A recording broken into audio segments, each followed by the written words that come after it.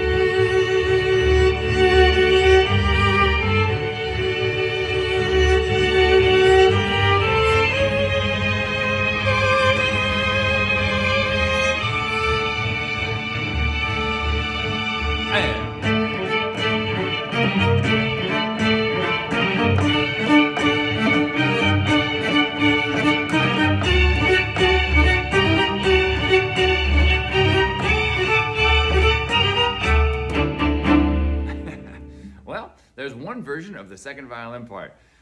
Close for a sight read from start to finish. There's a few places that I didn't play it accurately. In the Krijnen at 47, that rhythm is 1 and a 2 and 3 and 4. I got that one. But moving ahead into 56, my brain changed clefs as I dropped down an octave to play that really fabulous second violin line at 56.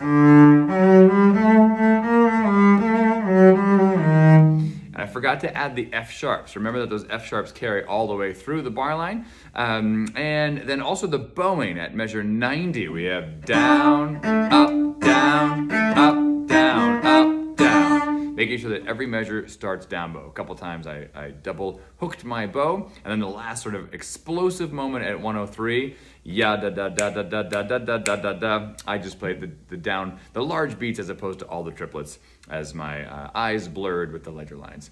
Aside from that, pretty good read. Your turn to learn it. Thanks for practicing, and remember that every time you do practice, if you do it every day, by the end of the year, you'll be taller.